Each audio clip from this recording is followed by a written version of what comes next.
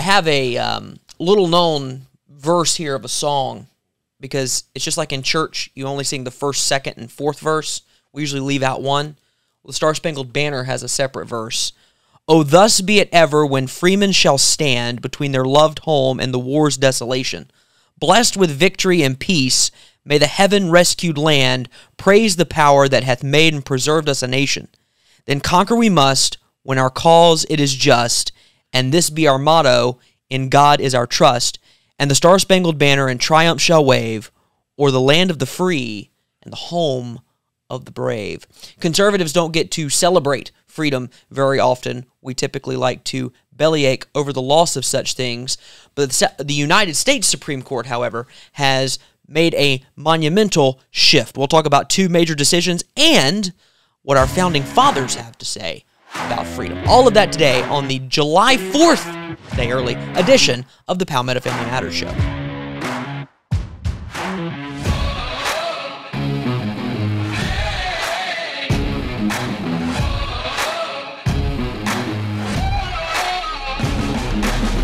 Welcome into the program. Justin Hall, Mitch Prosser here with you. It is Monday, July 3rd, 10:58 a.m. in the year of our Lord 2023. Dang. We're not talking about any breaking news today. What we will do, though, is we will set you up. Hopefully, you are enjoying an extended Independence Day weekend. Some of us do not get that opportunity. We're not afforded that opportunity because we're hard at work. That's okay. We'll enjoy it tomorrow.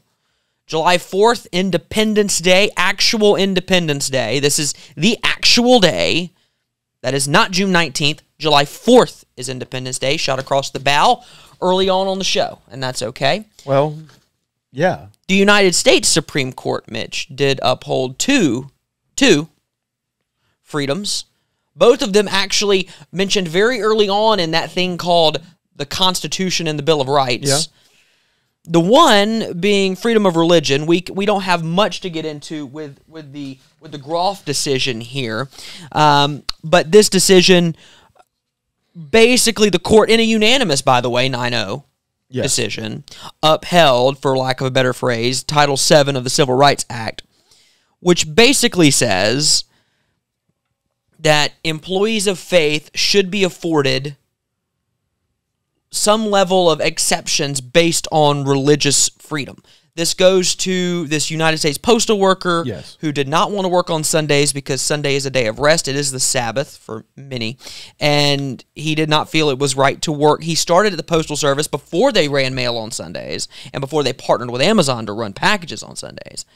And it is not an undue hardship or burden on the business to give a Christian a Sunday off. For those of you that want maybe a little more in-depth, and you mentioned the undue burden and hardship, it goes to the de minimis test, and that de minimis test basically works through the tension between the worker and the employer. Right. So the employer and the employee in that relationship.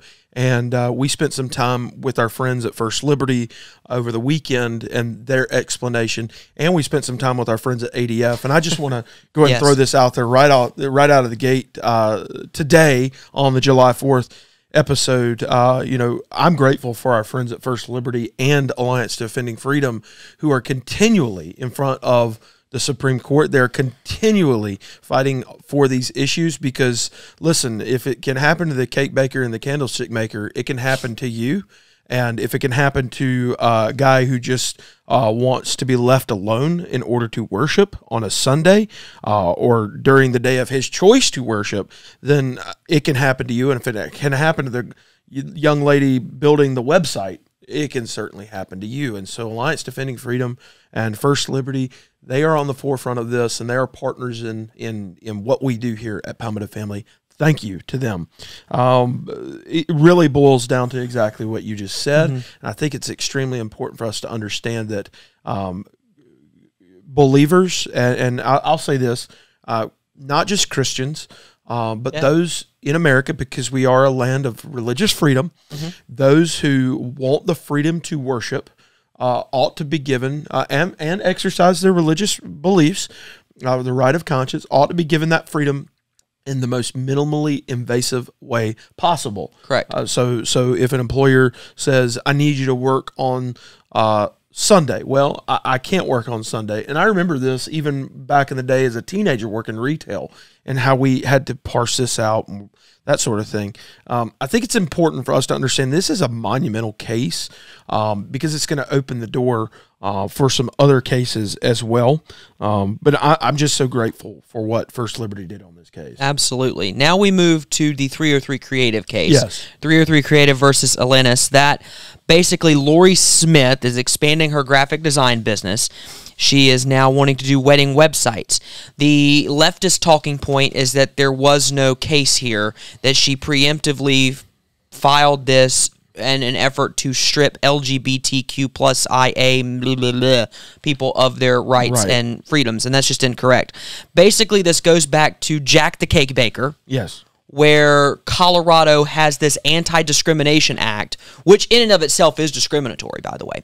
And you can just call up these folks and say, well, I'm gay and you need to serve me. And they, no, that actually goes against my beliefs. And then you're the bigot and you're the awful person. There are a couple things in here. I actually read through the case here on this one and pretty interesting stuff. Want to make sure that the point gets made. CBS News, when this decision broke, claimed that this woman did not want to serve gay people. This is straight from the decision. Mrs. Smith is, quote, willing to work with all people regardless of classification such as race, creed, sexual orientation, and gender, and, quote, will gladly create custom graphics and websites for clients of any sexual orientation. She will not produce content that contradicts biblical truth, regardless of who orders it. Ms. Smith's belief is that marriage is a union between one man and one woman, and that is a seriously held conviction. Supreme Court Justice Neil Gorsuch delivered the majority opinion of the court in this case, in which he took a flamethrower to the left wing of the bench inside the Supreme Court and at large the United States of America. Now, I am not one that trumpets all conservative justices all the time. I believe that there have been significant cases recently where Amy Coney Barrett and Brett Kavanaugh have both ruled in ways that I disagree with. Neil Gorsuch has ruled on multiple occasions, including in the Bostock language, that I disagree with, where there's a little bit too much afforded, and I believe they rule in a bit of error, but I believe that's a good thing.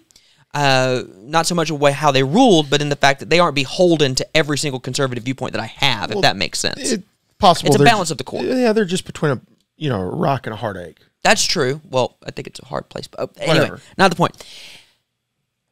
Supreme Court Justice Gorsuch continues. The framers designed the free speech clause of the First Amendment to protect, quote, the freedom to think as you will and to speak as you think. By allowing all views to flourish, the framers understood that we may test and improve our own thinking, both as individuals and as a nation. As cases illustrate, he lists three, one dealing with the Boy Scouts, one dealing with a veterans parade in Massachusetts, and one other that's escaping my mind as it stands right now. As in those cases illustrated, quote, the First Amendment protects an individual's right to speak his mind regardless of whether the government considers his speech sensible and well-intentioned or deeply misguided. Mm-hmm. Now, and there are two juxtaposing views here in this case, Mitch. It is the Colorado Anti-Discrimination Act running up against the Constitution of the United States of America. Right. And Supreme Court Justice Gorsuch makes a very good point. When a state public accommodations law and the Constitution collide, there can be no question which must prevail. Justice Gorsuch, I believe, hates this law. Yeah, it is. And he probably should, because it's unfair and it's discriminatory, just as the affirmative action statutes were. So they rule, just to give you a spoiler alert, they rule in favor of 303 Creative, saying that this business owner has the right to practice their business in alignment with their religious views. Mm-hmm. This does not mean that they can refuse service to anyone for any reason. Correct. However, they can hold to religious belief, and they cannot be pressed down upon by the government. Right. And this goes back to Barronelle Stutzman, who was, honestly laid down her professional career for this sort of case to be determined. I mean, she gave her professional career for this. Jack, in Masterpiece Cake, Jack Phillips. In Colorado. And I'll speak more to that specifically in just a moment. I think what's important for people to understand is it's not like Barronell never did flower arrangements for gay or lesbian or people of that, persuasion or religious ideology. It's not like she said, I hate gay people, get out of my store. No, in fact, there were several times that I believe she did flower arrangements for the same couple that sued the pants off of her. Same is true of Jack Phillips and Masterpiece Cakes. I go back to my friends Dick and Betty Odgard from Iowa, who I met back in 2015, who were, sued in their wedding chapel. One-stop shop for weddings was shut down because a homosexual couple came in and shut them down. These kind of people have continually pled their case, and they have been the impetus for change. And finally, we have a ruling that is consistent, not just with conservative ideology, because I think that's what some people boil this down to. Well, it's just your viewpoint versus their viewpoint, and we could even call it worldview. It's just your worldview versus their worldview, and you won. No, that may be partially the case, but ultimately what this comes down to, as you've pointed out in Gorsuch's opinion, the majority opinion here, this is a constitutional battle. This is a struggle for the framework and the foundation, and just for another alliterative F, the fabric of our nation. Right. So the Constitution as the founding document of our nation and the bedrock for what we hold to be legal. I mean, it's just how we operate as a nation. Okay, this is the framework that we not only have agreed upon, but this is what keeps us moving, and honestly is what's made us so great. That is under assault.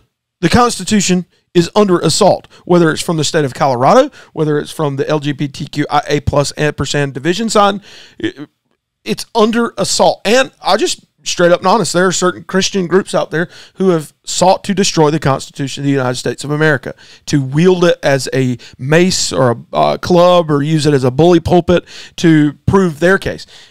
That's not how the Constitution of the United States works. It is a framework. It is not a weapon. And I'm so grateful for what Neil Gorsuch wrote. I'm so grateful for these 9 justices in the case, in the postal workers case, and the Groff case, and now in this, that 6-3 opinion, how they upheld this. I think this is interesting here what ADF puts out. In the question of how this case is different than the Masterpiece case, where Jack Phillips has been sued, I think 4 times now. Maybe a 5th. They answer it this way. I'm skipping a little bit down here. They say, but because the free exercise violation was so clear in Masterpiece, the court did not address Jack's free speech claim. Now in 303 Creative, which is the technical or the short term for the Supreme Court case, the court has taken up the question of whether the government can force someone to say something they don't believe, and finally resolve this question, yet again affirming that all Americans have the right to be free from government-compelled speech. And a lot of people are saying, well, as you said, this is pre-facial. This is something that's, answering a question that hasn't even been asked yet, or creating a solution to a problem that doesn't exist. They're gaslighting. Then that's okay then, if you won't mind. Right. That's right. So what the Supreme Court did here was protect and defend free speech, especially when it comes to deeply seated religious beliefs that are closely held by an individual, and said, you're free. Free, not only in your religious right, but also in your ability to speak or not to speak. Correct. Justice Gorsuch, then my favorite moment of his opinion, decides to take a flamethrower to the left side of the bench.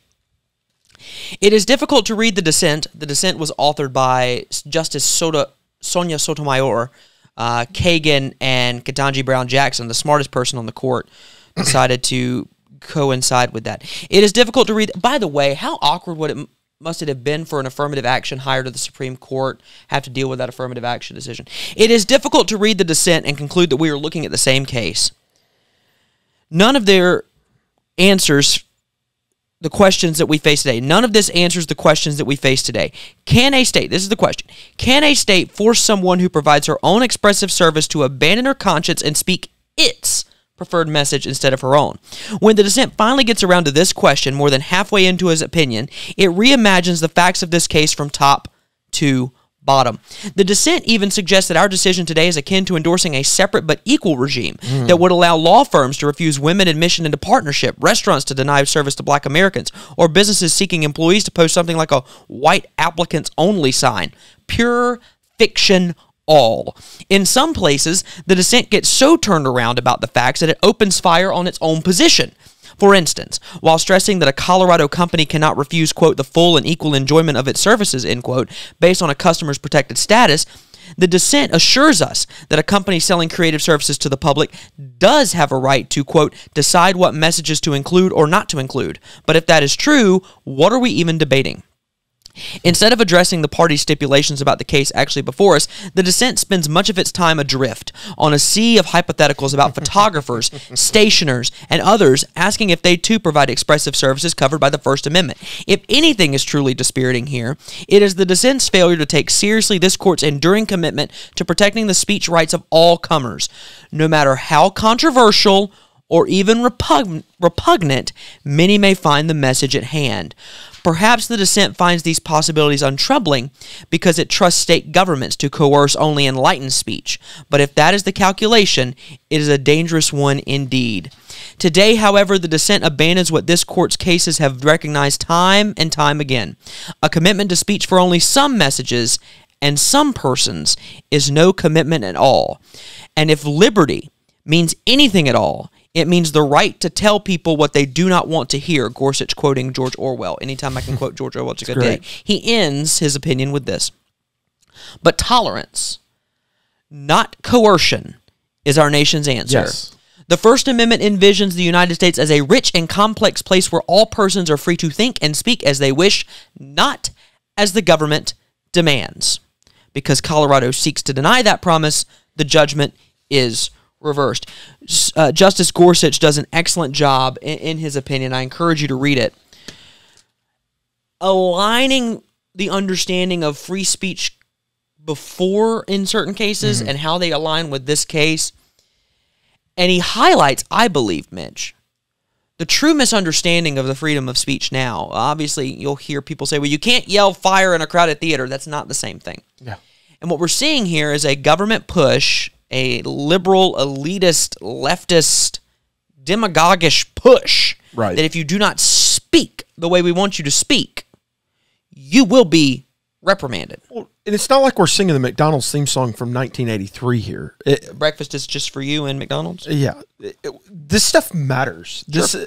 You know, what frustrates me is, you know, the same arguments that KBJ and Sotomayor and Kagan are arguing about in Plessy versus Ferguson and separate but equal. Hello, your court, the bench, well, probably not literally, but the seats that you're sitting in, justices got that right a long time ago in overturning an errant and totally ridiculous. And we wish it would have been case. sooner. Yes, absolutely. You know, the same argument is akin to saying that the gas station owner who has a sign on the door that says no shoes, no shirt, no service, now has no leg to stand on.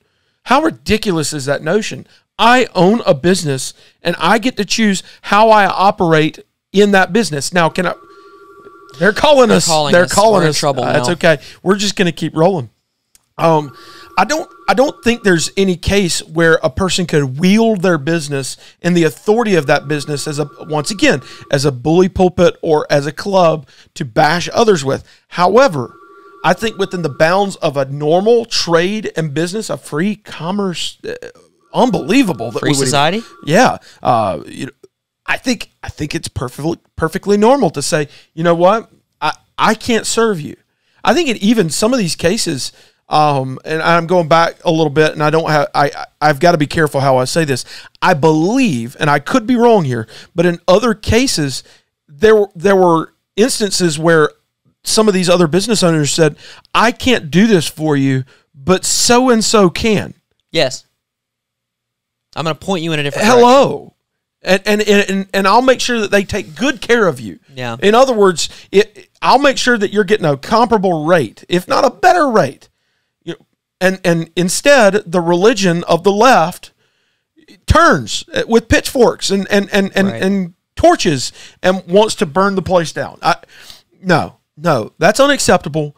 That's not the America that we live in, and that's not the America that's set up by the Constitution of the United States. Right, and that Constitution is now we shift from these Supreme Court decisions, which again I believe protect and ensure bedrock freedoms for our nation for generations to come. And I'll just say this. There might be things that I disagree with the former president on as it currently stands. However, if he were to come out right now in his campaign and just walk to the microphone and say, Neil Gorsuch, Brett Kavanaugh, and Amy Coney Barrett, and walk away, yeah, that'd be a very compelling argument, because now I want you to think about this. These cases appear before a court that 3 nominees from a Hillary Clinton presidency were confirmed. Mm-hmm. How would these be ruled differently? Extremely, 180-degree difference. Probably the lasting legacy of the Trump presidency will be the Supreme Court, in which we're probably seeing the most conservative Supreme Court possibly ever. In our lifetime. In our lifetime, for sure. Monumental cases being decided. Life being protected.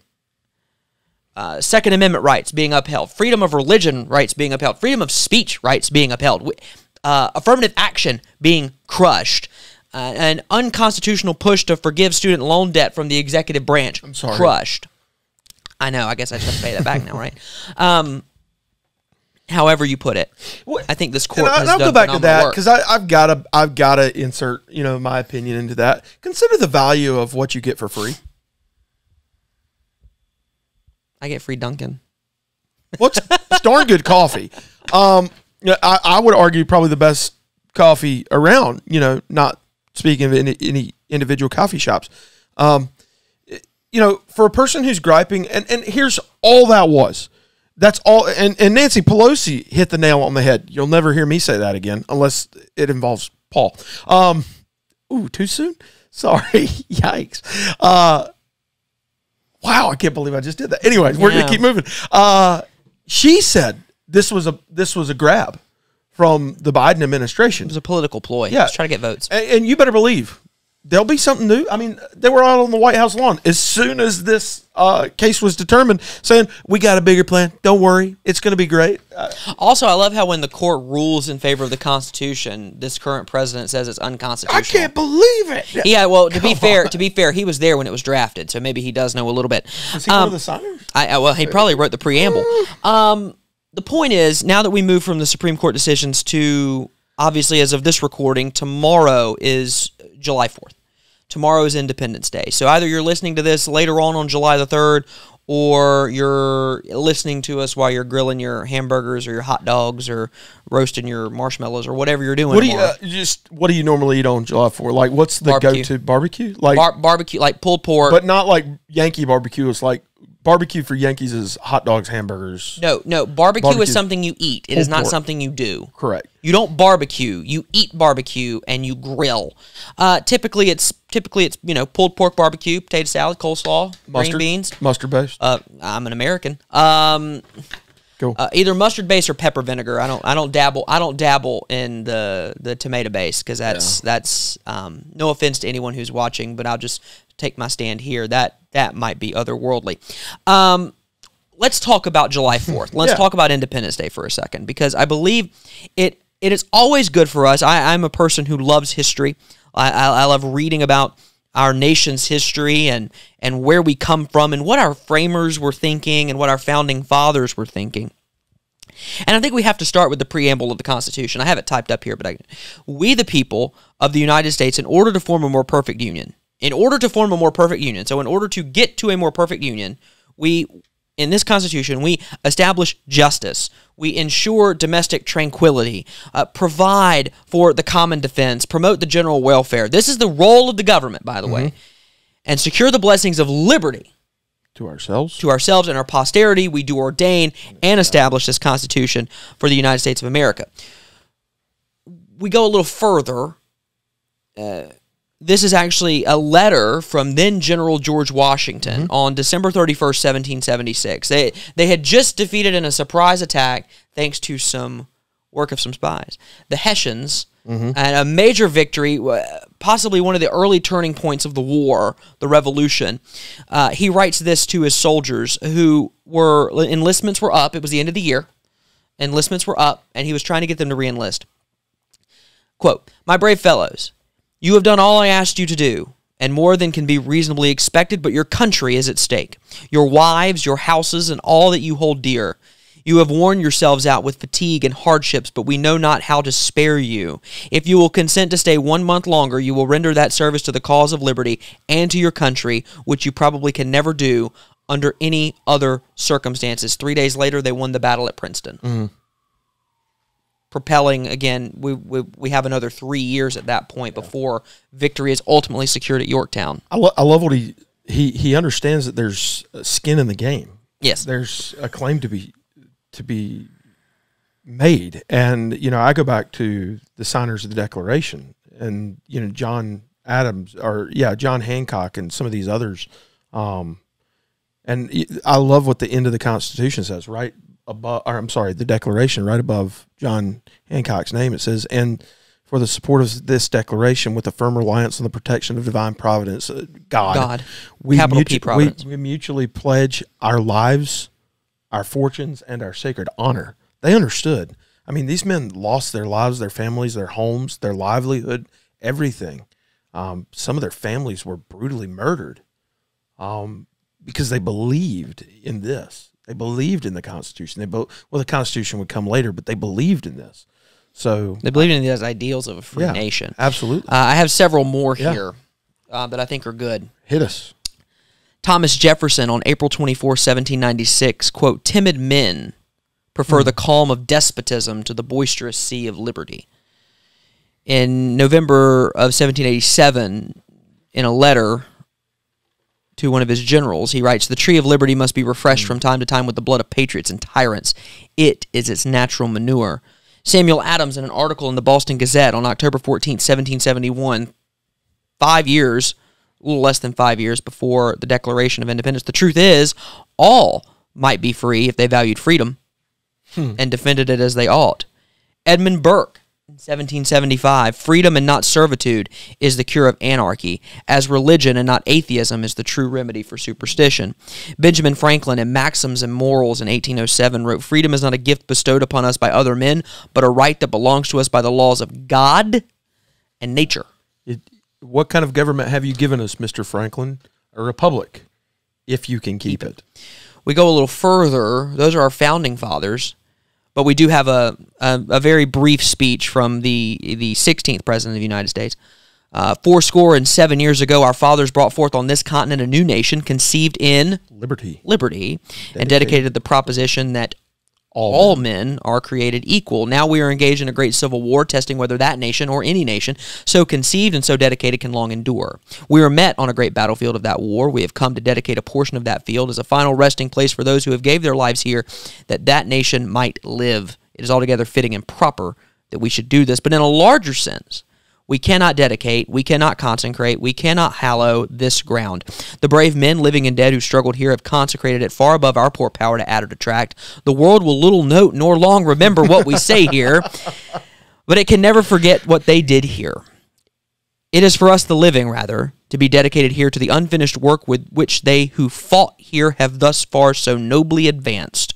It is rather for us to be here dedicated to the great task of remaining before us, that from these honored dead we take increased devotion to that cause for which they gave the last full measure of devotion, that we here highly resolve that these dead shall not have died in vain, that this nation, under God, shall have a new birth of freedom, and that government of the people, by the people, for the people, shall not perish from this earth. That was Abraham Lincoln on November 19th, 1863, the Gettysburg Address. This is actually straight pull from the last known copy that he penned himself. On a napkin on a train.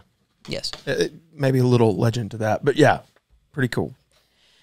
What we have in these documents, and what we have here in these quotes, and I don't have much from our first president of the United States. There are a few more from John Adams and a few others, and you can pick and choose. I cringe and quite frankly get upset at the notion that our founding principles are not conceived in liberty and freedom, but also that our founding was not overtly Christian in its nature. There are preachers, there are pastors who I have listened to who said that it is without a doubt that America was never a Christian nation. And to that, I tell you, you are wrong. while not all of our founders were Christian, I mean, Thomas Jefferson, wildly probably considered a deist, and Benjamin Franklin, I don't know if he ever came to a saving faith in Christ, and that's neither here nor there. However, the undergirding of our Constitution, the undergirding of the Declaration of Independence, the undergirding of the leadership and the code and the honor that has been set before this country is at its root Christian. Well, Judeo-Christian. As a student one who's delved in and really done a deep dive on those two guys themselves, Thomas Jefferson and Benjamin Franklin, because I wanted to answer the question. You know, the liberal left today just beats you with that. These were the two most secular of our founding fathers. It's so ironic. That's like, you know, comparing, saying that Charlie Culberson is the least talented of all the Braves on their lineup. Yeah, but he'd still beat you in a home run derby. He's still his fielding percentage is far better than yours would ever be. That's true. It's unfair to compare apples with, you know, hand grenades at this point. There's no comparison here. Thomas Jefferson is a very complex man. Even in the regards to slavery, he wanted to add a portion to the Declaration, which he penned, which enumerated the rights that slaves would have and give them an off-ramp of slavery. He was not allowed to do that because it wasn't unanimous. And all declarations had to be unanimous. He was also, in his later life, surrounded by deists in Charlottesville, Virginia. And so some of the writing that an older Jefferson writes is very nuanced, and honestly, it can be clouded. His judgment could be clouded at times based on the weak-kneed leadership or lack of leadership from the pulpit surrounding him. But he always believed that you know, religious freedom was to be cherished and it was to be placed high on a pedestal. You know, I think back to Franklin.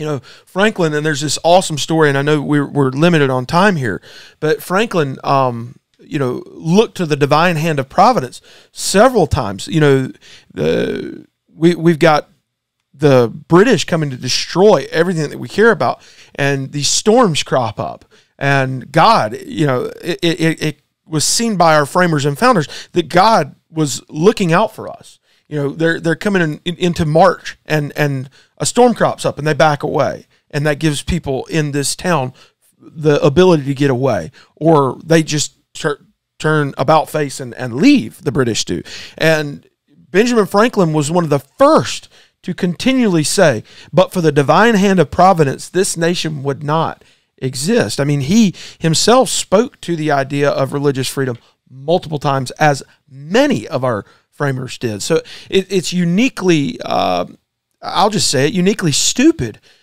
to hear the notion that, oh, these are the most deist or the most liberal or the most, you know, unreligious of our founding fathers. Once again, that's like saying that, you know, I'm trying to come up with another good comparison here. It's unfair to judge men and women, for that matter, 250 years ago with the precepts, principles, and benchmarks of today. It just doesn't work. We continue on in this look really quickly before we shift and change the conversation just a bit. More recent voices of American history and present.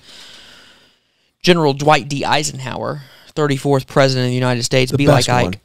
The best Freedom has its life in the hearts, the actions, the spirit of men, and so it must be daily earned and refreshed. Else, like a flower cut from its life-giving root, it will wither and die.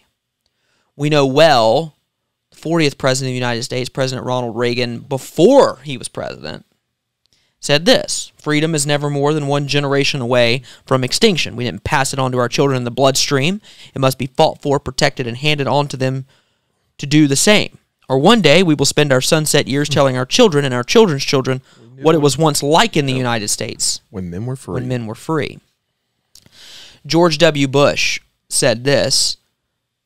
George W. Bush said that freedom is not our gift to the world, but it is God's gift to humanity. And that's where we kind of shift as well, because as we've said on this show plenty of times, this is about approaching current events and topics from a biblical worldview. That's right.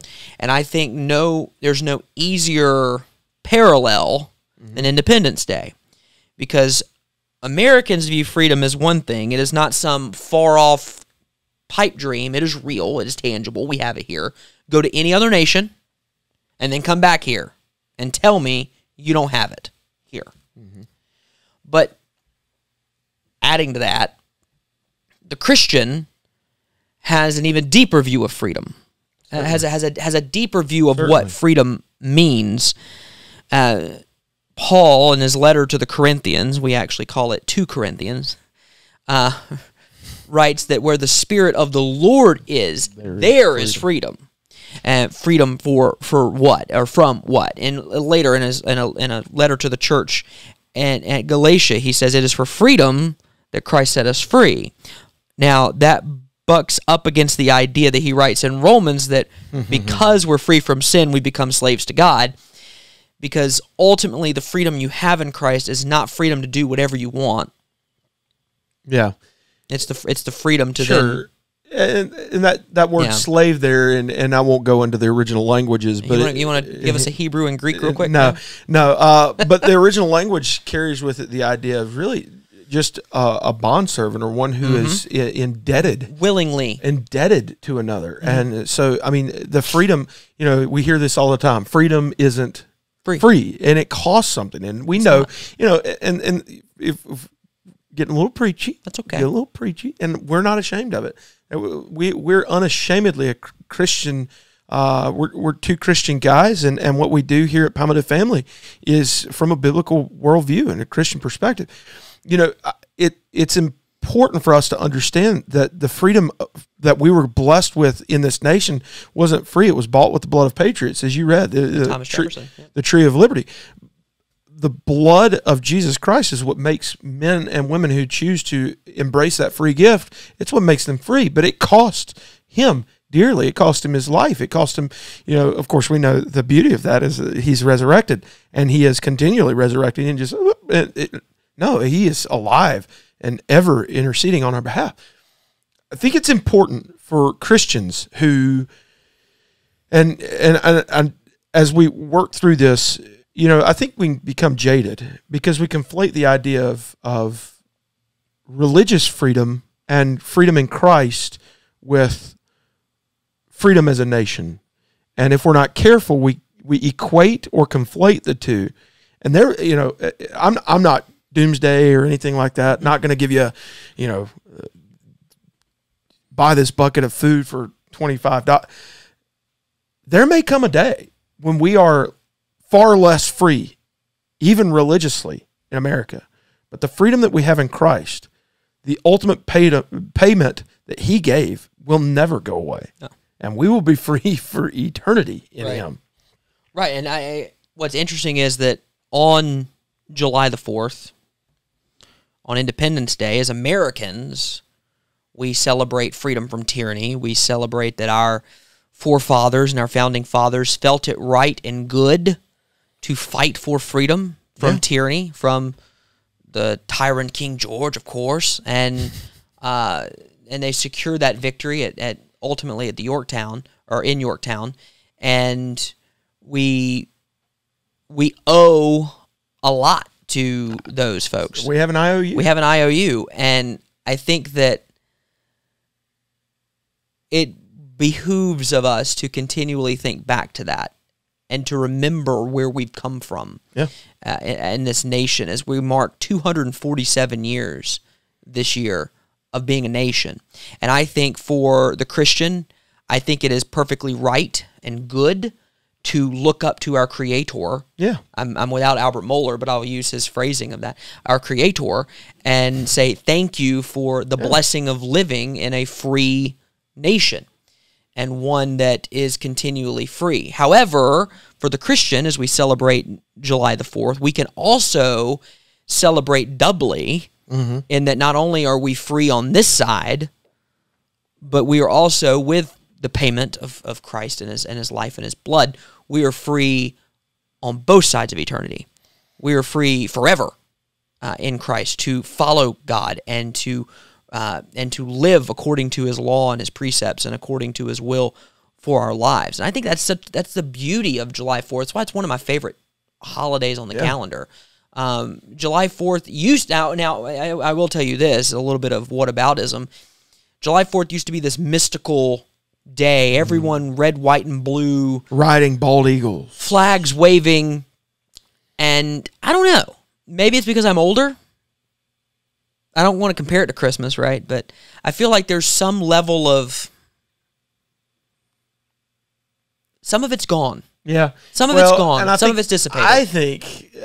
is it idealism? Well, yeah. And my mind goes back, and this will resonate with you, and maybe to some of you, maybe not. We're both baseball nuts and junkies. My mind goes back to the Sandlot. Oh, yeah. What is the only night game of the year? Oh, beautiful. Yeah. That clip just came on my social media yesterday. With Ray Charles singing, "Beautiful for Spacious Skies, for Amber Waves of Grain." And, And I'm trying to remember the narrator's name, but just this beautiful poetic threading of a baseball game and hot dogs, and then they look up and they're mesmerized. And the game stops. And the game stops, but there's only one who's still got his mind on the game. Of course, we know that's Benny Rodriguez. Benny's going to go on to play for the Dodgers. Yeah, which, whatever. But I think as kids, that's what we see, and unfortunately, as many American Christian believers, they look at Christmas and Easter as it's just another day off. July 4th, it's just another day off. We're going to roast, a pig or eat the fatted calf or go blow $500 on fireworks. Literally just take the $100 bill out of your pocket and light it on fire. And you're right, the grandeur, the wonder is gone. And if anything, maybe we can call each other back into a sense of wonder, childlike, not over red, white, and blue, riding bald eagles or anything. Well, I don't know. I mean, history did begin on July 4th, 1776. I think my admonition, can I use that? My encouragement to you, whether this is July 4th you're listening to it or whether July 4th is tomorrow when you're listening to this, perhaps maybe just for a second tomorrow, read the Declaration of Independence. Maybe. Don't read the whole Constitution. You could. You could. Fit in your pocket. It wouldn't take more than an hour. If that. If you read fast, it could take 20 minutes. Take a second. Or listen to it. It. Think about your freedom. Think about the men and women who have sacrificed for that freedom. And perhaps maybe if you're shooting fireworks like I know my family will tomorrow night, you'll have a great day. Everyone's going to be in their red, white, and blue. And if you have a family like mine, you got little kids running around and they're having a blast. And you got the dog. Every person in my family owns a dog, it seems like. So the dogs will be running around too, and Americana at its finest in the heat in South Carolina. Just hot. Just take a second and just think about how good you got it. Yeah. Like, for everything that we talk about on here every day, and I know we're running late, for everything we talk about on here every day, we the issues and the problems and everything going on, even on her worst day, there is no greater country on the face of this planet than the United States of America. Nope. And so if it's only just for 20 seconds, maybe I'm just a really old school patriot at heart. I don't know. Just remember that. What we have isn't fool's gold. That's true. The real deal. I'll agree with that. It's the real deal.